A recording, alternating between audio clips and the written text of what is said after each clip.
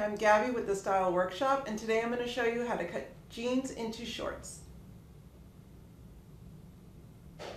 You want to start with your jeans inside out, and depending on the length, just take a ruler and measure where you want to cut it. The rule of thumb is about 2 inches from the crotch line would be very short, 4 inches would be at the upper thigh, and 6 inches would be mid-thigh.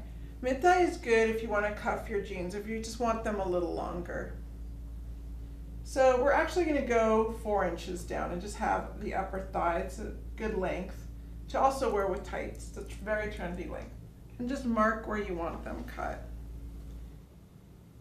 And go ahead and cut on the line.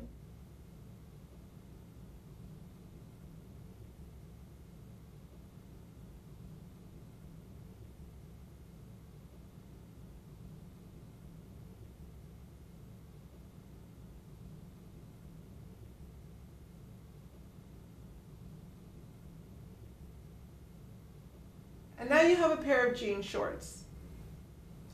Hope this has been helpful. If you have any questions, you can reach me at thestyleworkshopsite.com.